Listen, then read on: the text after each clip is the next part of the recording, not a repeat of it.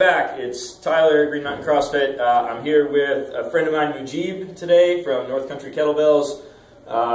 We've got some kettlebell snatches on the docket, and a lot of people complain about this because we end up with this very straight arm kind of a swing, and the kettlebell ends up flopping over and back onto the wrist, and you guys end up with a ton of bruises, and you whine about these. So I brought Mujib in today. Hopefully we can take care of some of these. We want to talk about two different things. We're going to talk first about a drill called the hand insertion drill, and then second about the dismount and how that sets us up for the second rep. So would you mind introducing hand insertion drill for us, Mujib? Absolutely. As far as the hand insertion goes, first thing that you want to think about is having a very comfortable swing hinge, right? So I want to think that my swing mechanics are first pretty spot on. I don't want the kettlebell to feel like I'm yanking it up. I don't want to feel like I'm going down too deep. And then once I get that like weightless float, I can start to add this little bit of a insertion as if I'm essentially taking the kettlebell from this position and sliding my hand into it and then sliding my hand back out of it. Awesome. So what you're saying is if my swing is really rigid and I'm out here and trying to muscle this kettlebell, I'm not going to have any way to get through the kettlebell, right? So I've got to be a little bit more relaxed with the swing and make sure that we're driving from the hip, and that's a little bit more comfortable. Exactly, and if I might just apply that also to the overhead swing. Yeah, please. If I'm thinking about my overhead swing, I'm really trying to get that float to allow me that full extension. I want that float to be here too, just as if I were going to try to go overhead, but instead going here.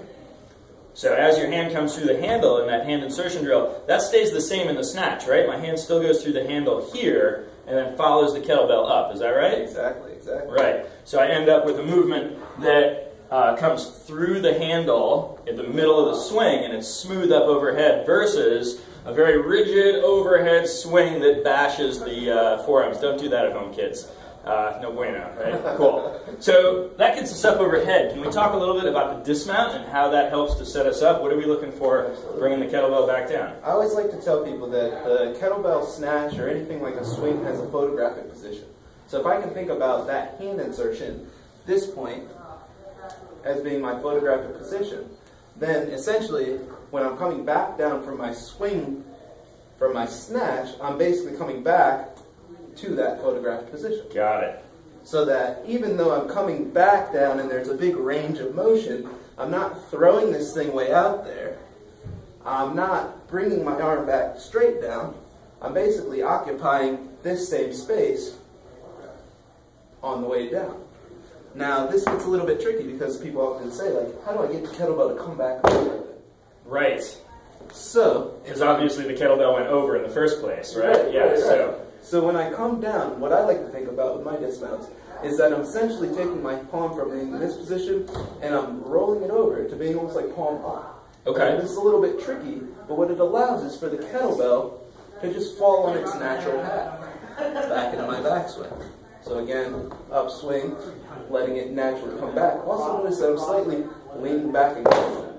Right. Just like I don't want my one-handed swing to be rigid, and out here I want it to be set back, set into my heels, full hip extension. I want to come back to that same point here, just like I was at the top of my one-handed swing. So easy ways, thinking about palm up, arm coming back to the body, and then coming back through that same backswing position.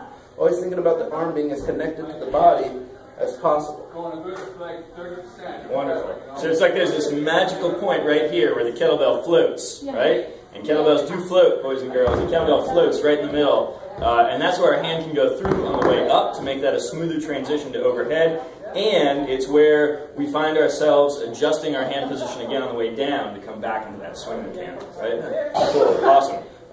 So hopefully that helps you guys out. If you have other questions or you want to find out more about kettlebells and kettlebell training, Mujib is the resident kettlebell ninja at Green Mountain CrossFit. Where can they go to find out more about you? www.northcountrykettlebells.com. Awesome. Couldn't end the video without letting you plug that. So awesome. Thanks, Mujib. Yeah, we'll see you around the gym.